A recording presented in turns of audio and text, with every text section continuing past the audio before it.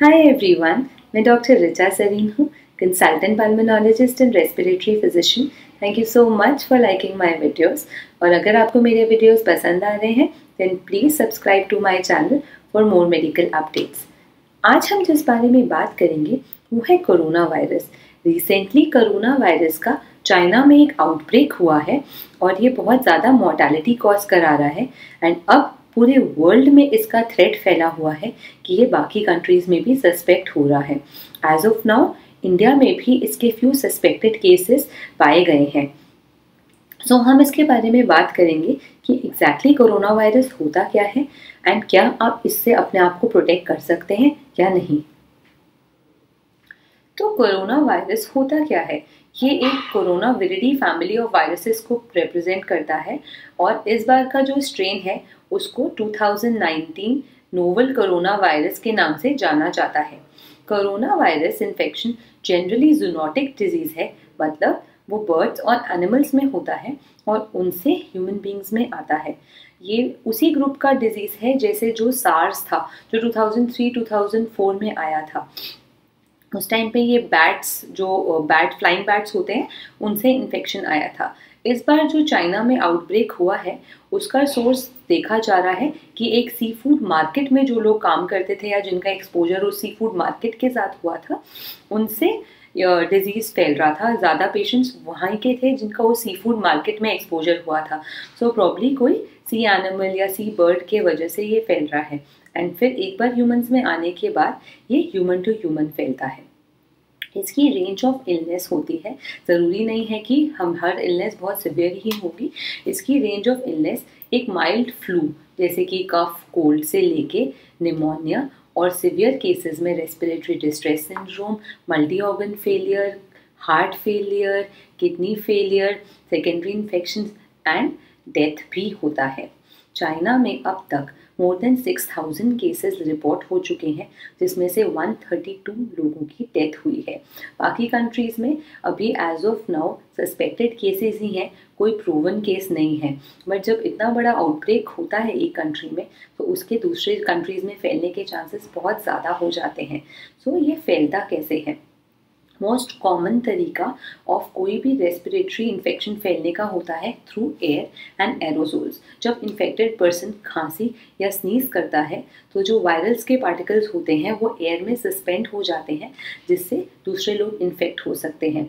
दूसरा तरीका होता है कि हैंड्स एंड ऑब्जेक्ट्स, अगर इन्फेक्टेड आदमी की जो ऑब्जेक्ट्स हैं वो दूसरा आदमी टच करता है या उन हैंड्स को टच करके अपनी आईज, नोज़ या माउथ को लगाता है विदाउट हैंड वॉशिंग तो इन्फेक्शन स्प्रेड होता है।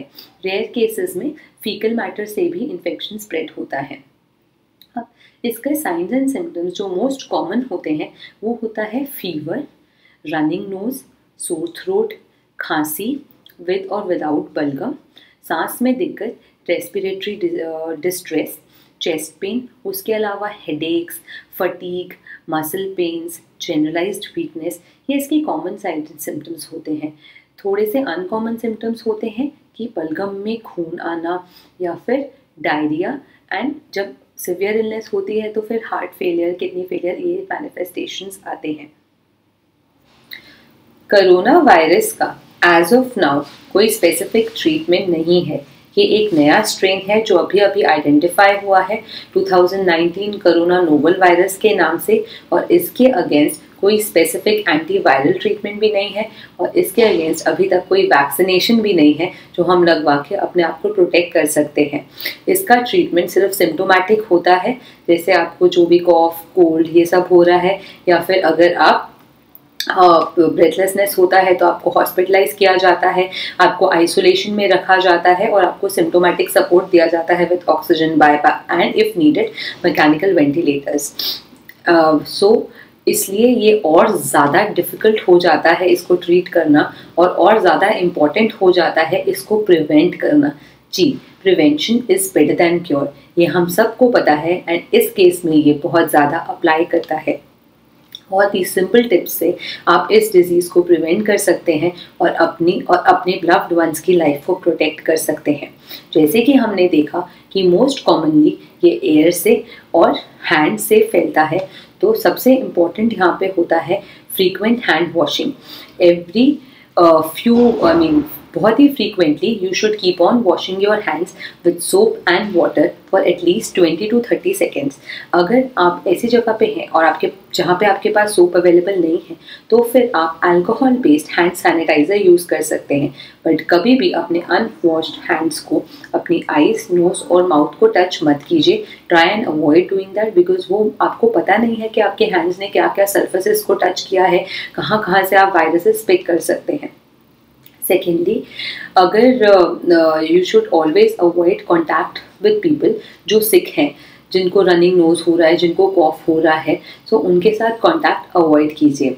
अगर आपके घर में कोई बीमार है तो आप उसको एक अलग कमरे में आइसोलेट कीजिए एंड जब भी आप उसकी केयर कर रहे हैं उसके बाद आप प्लीज़ अपने हैंड्स वॉश कीजिए before you are doing touching it to your face और यू ईटिंग और एनीथिंग। बीमार आदमी के यूटेंसिल्स, टावल्स, बेडिंग भी आपको सेग्रीगेट करने चाहिए।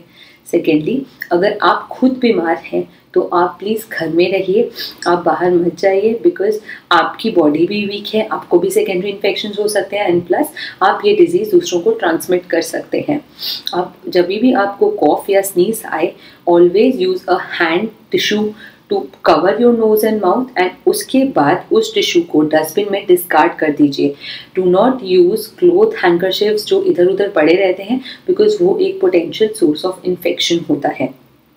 प्लस अगर आपके घर में कोई बीमार है या आपके घर में छोटे बच्चे हैं तो आप वो सर्फेसेस जो ज़्यादा यूज़ होती हैं जैसे टेबल्स, फ्लोर्स, उन चीज़ों को डिसइंफेक्ट एंड क्लीन करते रहिए। एक और इम्पॉर्टेंट बात जो अभी काफ़ी लोग हमसे पूछ रहे हैं वो है यूज़ ऑफ मास्क। क्या आपको मास्क की ज़रूरत है? क्या आपको पूरा टाइम मास्क पहनना चाहिए? क्या मास्क पहनना चाहिए? So as of now WHO ने इसको एक पैंडमिक की तरह डिक्लेयर नहीं किया है। इसके केसेस सिर्फ चाइना में ही कन्फाइंड हैं।